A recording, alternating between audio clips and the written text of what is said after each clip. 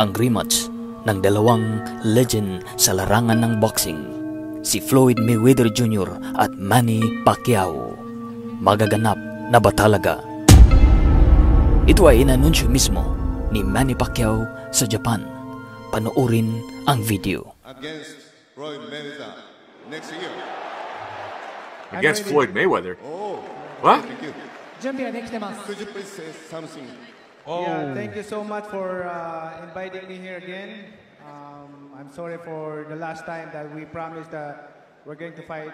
I'm going to fight this year, but like Sang Hibara-san explained, and this next year, I hope to see you here in Japan again with a big fight against a Floyd Mayweather. Floyd Mayweather, yeah. Matatandaang naganap ang unang laban ng Manny Pacquiao at Mayweather noong 2015 kung saan nanalo nga si Floyd Mayweather Jr. via unanimous decision.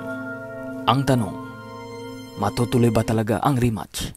Ang isa pang tanong, interesado pa ba na manood ang boxing fans sa buong mundo? Post your comment below. This is Bisdak Travel Sports.